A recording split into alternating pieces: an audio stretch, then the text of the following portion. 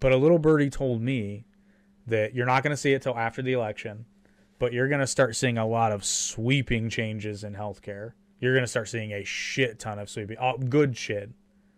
Like a lot of good. You're going to see a lot of deregulation. This is what this guy said. Like I said, a little birdie told me.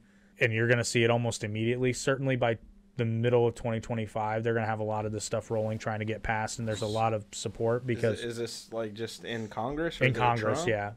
No, it's got very little to do with Trump. Well, I tell you what, if he's in, it'll get signed. Oh, it will. It will. If he's not, they're talking about doing a lot of stuff. He said you're going to start getting calls and being visited by people that sell insurance and be like, well, hey, we've got these new products that are heavily affordable. Blah blah blah. Deregulation. Blah, blah. If they stop statewide health insurance.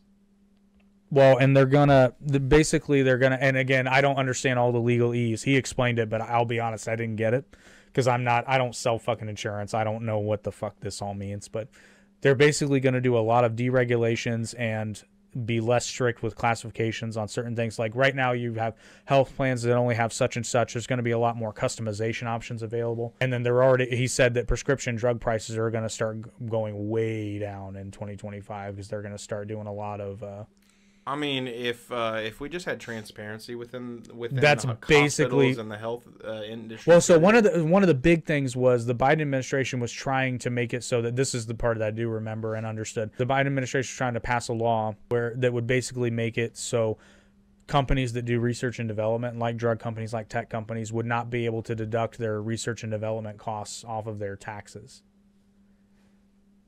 Yeah, that's right fucking stupid. It's a tax write-off. Well, but what they're trying to do is, again, they're trying to raise the taxes on these guys, and that's a big way. But I'm like, did you just not think about what that means? So California raised their tax rates on quite a bit of people, and they also raised minimum wage there to like astronomical highs. Yeah, so they can get more tax money. They literally, the people who employ people, have been laying off people and because they have to, because they can't afford it. Because the thing is, at the end of the day, a business is always going to prioritize profit over employees. And I know it sounds bad, but at the same time, the business has to stay profitable. Geez, I'm starting to sound like Biden. The business has to stay profitable in order to, I don't know, succeed. Because you have to. How is that such a fucking hard thing to get? I don't understand these people.